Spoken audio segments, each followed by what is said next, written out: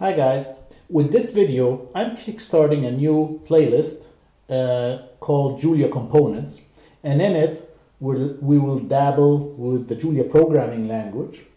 It is quite similar to Python, but it should be in certain, especially scientific applications, should be faster than Python. At least it says so here. And we can then somewhere down the line test these claims and see if that's right or not.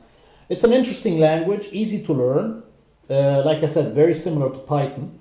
And the first step in our journey would be to download that interpreter, and we go to julialang.org, and now currently it's in version 1.4.2.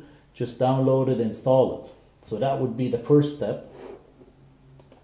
The second step is to get yourself sort of an IDE or text editor. I use and will be using in this series Visual Studio Code, and I have the Julia extension basically installed and enabled.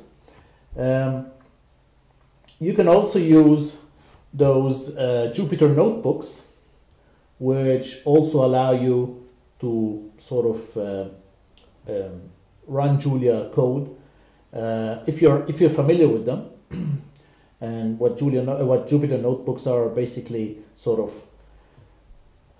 you have a notebook which has multiple cells, and everything runs in the browser. I'm gonna stick to Visual Studio Code, and should the need arise, then I will jump over to Jupyter notebooks. But right now we're going to stay in Visual Studio Code. So that's basically Julia's installed and the extension Visual Studio Code is enabled. Now we can start writing some code. And let's start with something simple. For instance, a print. And strings come in double quotes. So just let me print that. Hi guys. Save it. And now in Visual Studio Code I just can run it just by clicking that button. And that should start running. And there you go. I just printed the output here out. Now we have two types of print statements. One is the normal print we're using here, and this prints everything along one line. So basically, if I run these two lines of code, hi guys, how are you, are going to be on one line. And you see here it's on one line, whereas if you use Println, is basically on separate lines. Let's save it, let's clear the outputs, and let's run it again, and now these two should be on different lines, as we see. Right, so that's how you output stuff. Now how do we input stuff? Well, inputting stuff is, let's try something like that. So let me take that thing off, or let me just replace the text here. So let me ask you what is your name? And now to get user input, I would just create a variable. Let's call it username, and that variable is equal to readline. That is how I can get user input, and basically we can then print that user input like this. So your name is, and then a comma, and then I can add the variable which takes in the user input. So let's save that, and let's try it out. Now, obviously, if you output that program this way, it would output this stuff here, but you're not able to input anything in here. So in order to run, this is sort of an interactive program where it demands or requires interaction with the user.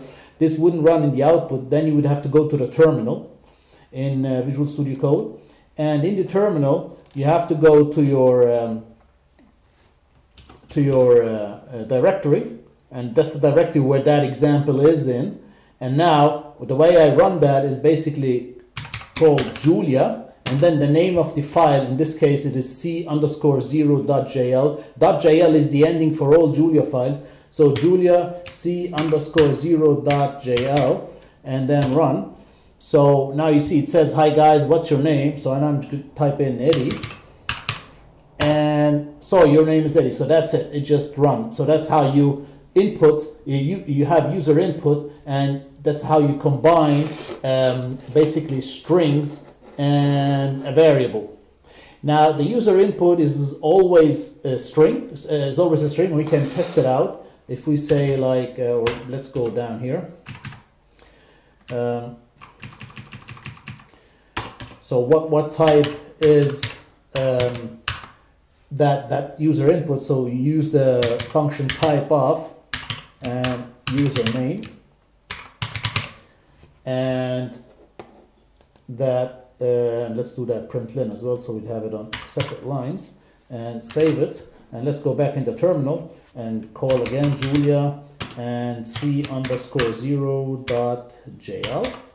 and run that. So now, hi guys, what's your name? Eddie. And see that is of type string. All right, so let's take that a step further.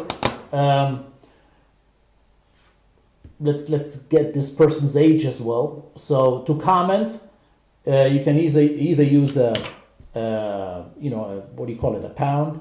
That's for a single line comment. If you have a multiple line comment, let's say, let's put in here a multi-line comment, you'd use a pound, and then similar like in Python, and then the pound is similar to one-line comments in Python.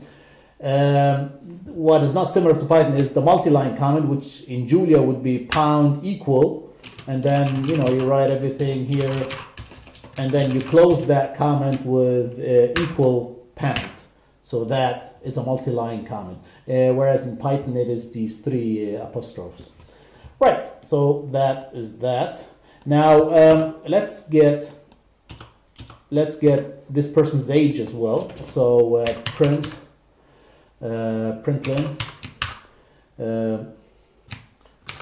how old are you? Okay, question mark, and got it. Yeah, the space, got it. Right, and then here again, user age would be readline, and then we can print.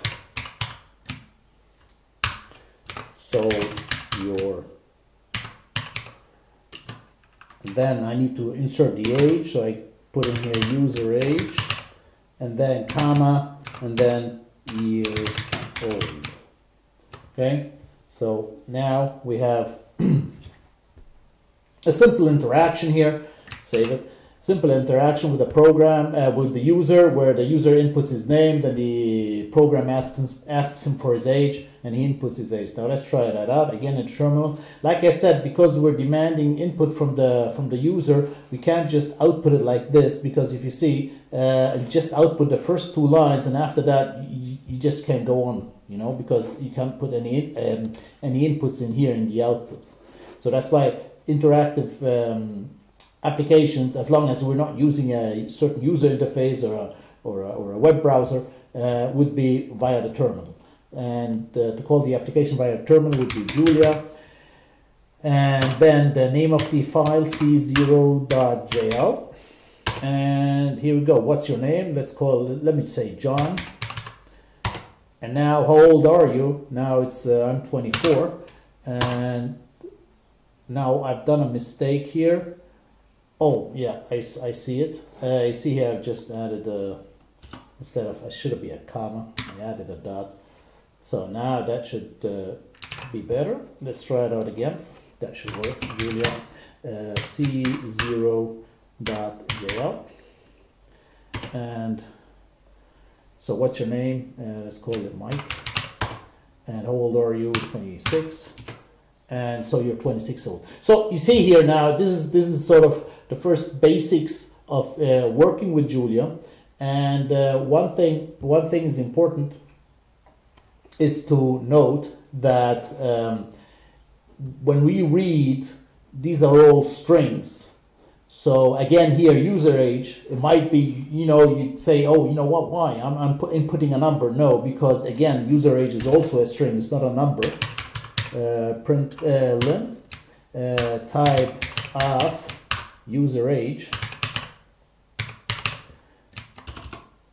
user age, and here again, we're gonna be seeing that that's also a string. So if I go Julia c0.jl, and again let's call j, let's do 38, and you see the 38 is of type string. So you'd have to watch out for that if you wish to use that number in some arithmetic sense. Another thing here is very similar to Python. We have a function within a function. It goes very simple, and you can also add some text here. So something like that, and close, comma. So, you know, this is sort of how you can combine things. The syntax is, I mean, you've got some syntactical differences in terms of, you know, Println. It doesn't exist in Python, and stuff like that. But basically, it's a sort of the same thinking. And let's try it out again. And now you can see now, whoops, c0.jl, and I don't know, 30 and 32.